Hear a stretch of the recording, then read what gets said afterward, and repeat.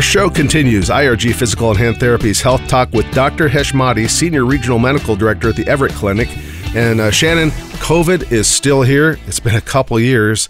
And Dr. Heshmati is going to talk about the safety of the vaccine with pregnancy. Yeah, you know, it's a little bit of a controversy you see in the social media and around a lot of social circles about the concern about being vaccinated if you're pregnant. And Dr. Heshmati is going to dispel any myths there. Here's more right now. Dr. Heshmati, thank you again for joining us Health Talk. You've been on the show in the past, and our listeners are excited to hear from you because the topic today is a topic that has kind of created some interest, some controversy, some concern, all the above, and that is vaccinations for pregnant women or maybe even women that are considering getting pregnant.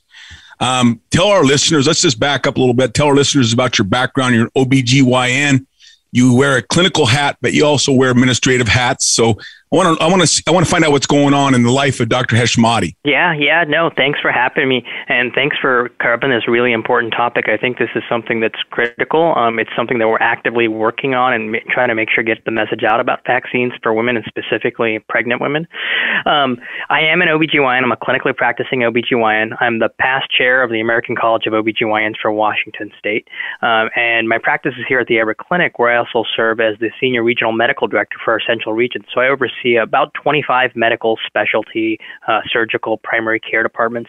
And I'm also our medical director of advocacy. And so I interface with our government and our regulators and working together. How do we collaborate? How do we ensure that the community is safe for things just like this? You know, ensuring we get the message out about what we've got to do to stay safe and stay healthy. So thanks for having me. Yeah, no, thank you. I mean, the topic is, again, one that is hot right now in our society. I've heard many people, including people that I know personally, that are young and they are, maybe thinking about getting pregnant or are pregnant right now.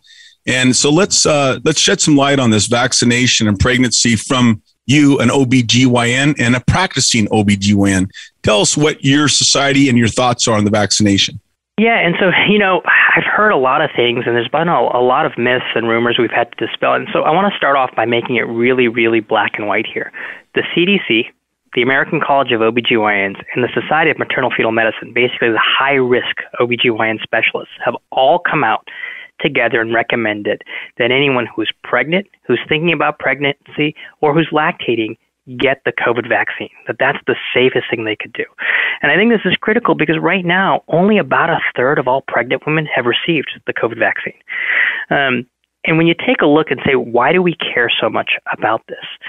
We've got to look at the risk profile out there. If a pregnant woman gets COVID, she's 3 times more likely to end up in the ICU, the intensive care unit, and need the highest level of care. She's 2 to 3 times more likely to be intubated, to have a breathing tube put down.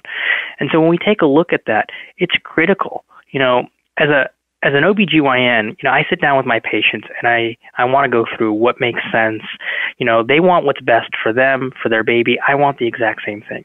The best thing for everybody right now is getting the COVID vaccine because the alternatives are kind of scary. Let's just throw it out there. Let's just have a dialogue here. In your opinion, what are patients telling you? What are they concerned about? What are they reading? Yeah. What are they hearing? What's out there? And, you know, I think a lot of this is just because there was a lot of uncertainty early on. If you think about it, when the COVID vaccine was first studied, pregnant women weren't included in those trials. And so initially, a lot of the concern was, well, how do I know this is safe in pregnancy? Well, I can tell you now, as of the end of September, over 160,000 pregnant women have received this vaccination because some women in the trials inadvertently became pregnant. A lot of pregnant women chose later to get the vaccine. You know, many of my healthcare worker colleagues got the vaccine. And in those 160,000 plus pregnant women who have gotten the COVID vaccine, we haven't seen any unexpected adverse maternal or fetal complications that have come from this. So, you know, and if you take a look at what the data says here is not only is it protective, you know, it seems to basically have the same protection as if you aren't pregnant. The side effect profile is similar, sore arm, you know, the minor things that you would expect.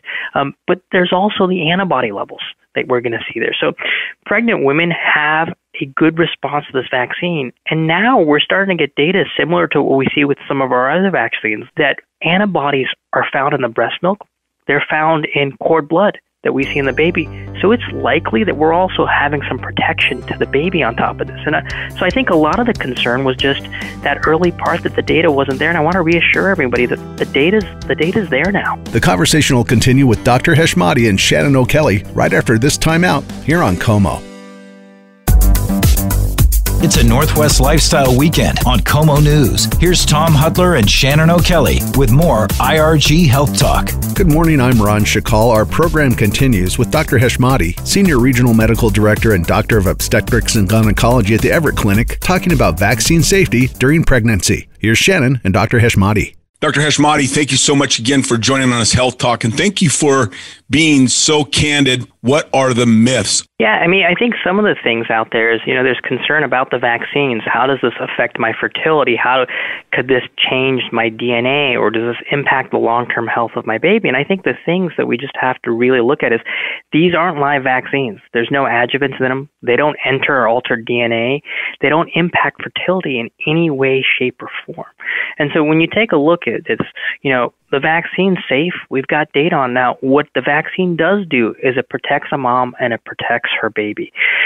We're starting to get more and more data that we're getting concerned that if a pregnant woman gets COVID, that she's got a higher risk of preterm labor, that she's got a higher risk of stillbirth. And so when we take a look at this, we know for a fact if you get COVID, your risks are much, much higher. And we've got a growing body of evidence that says we've got a vaccine that's safe and effective that can protect you from it. And so I think that's the thing we've got to stress is we wouldn't be recommending this if we didn't think this was the best thing for a mom and her baby. Yeah, and one of the things I've heard and often you see on social media, and I think I'm just going to say this, sometimes that platform can have a lot of misinformation on it. And, I've seen where, I got the vaccine and my menstrual cycle changed significantly, or, some of those things. And I don't know. What do you think of that? We haven't had any data that actually says that things like the menstrual cycle have changed. What I'd like to highlight is, a lot of things can impact somebody's menstrual cycle. How much stress they're under, weight gain, weight loss, you name it. There's a lot of complex interactions to go through. I think the thing that everybody needs to take a look at here is we've had 160,000 pregnant women get this. And so we know in that setting, it's been very, very safe.